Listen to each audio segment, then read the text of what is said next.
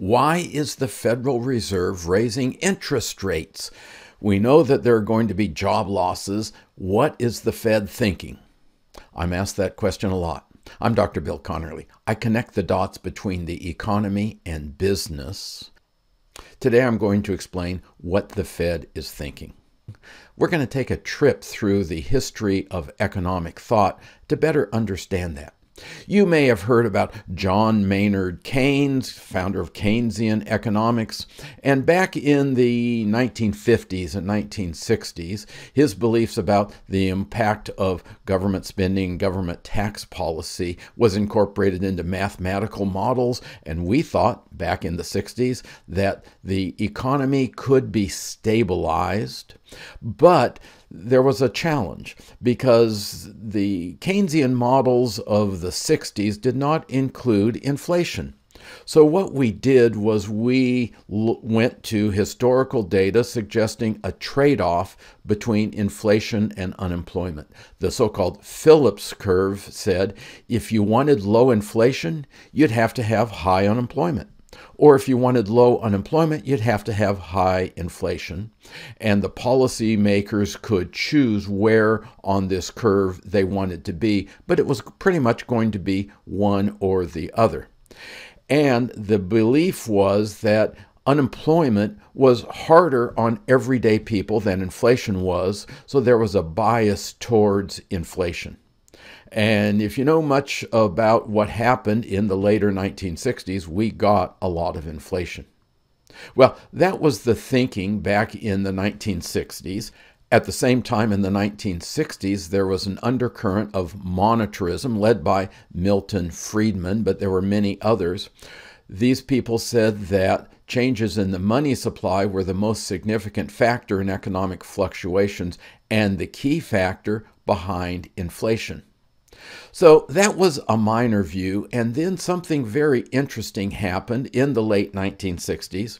We had both Milton Friedman and another person who also was going on to win a Nobel Prize, Edmund Phelps, develop a different theory about the trade-off between inflation and unemployment.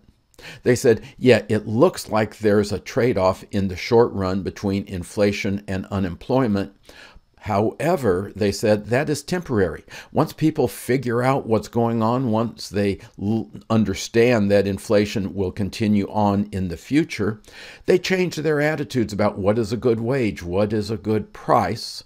That means that the unemployment rate returns to its initial level. We can get it temporarily off of the natural rate of unemployment, but not for long. And as a result, we have a new theory of a vertical Phillips curve, which basically says we're going to get back to one level of unemployment, and we can have that level of unemployment with either low inflation or high inflation, but there's really no trade-off. Well, that is really significant. It means that there's no reason to let inflation go up. There is a cost to inflation to everyday people, and there is no way to buy less unemployment by tolerating higher inflation.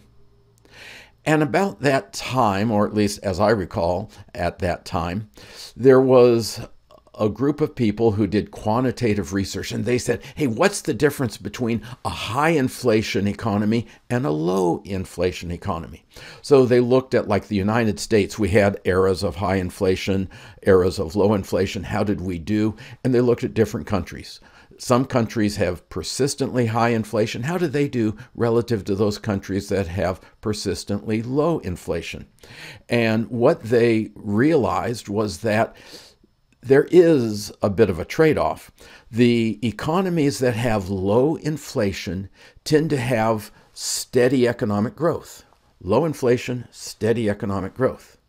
The economies that have high inflation, they go up and they go down, they go up and they go down, they go up and they go down. They get a lot of variability. And the Federal Reserve believes that.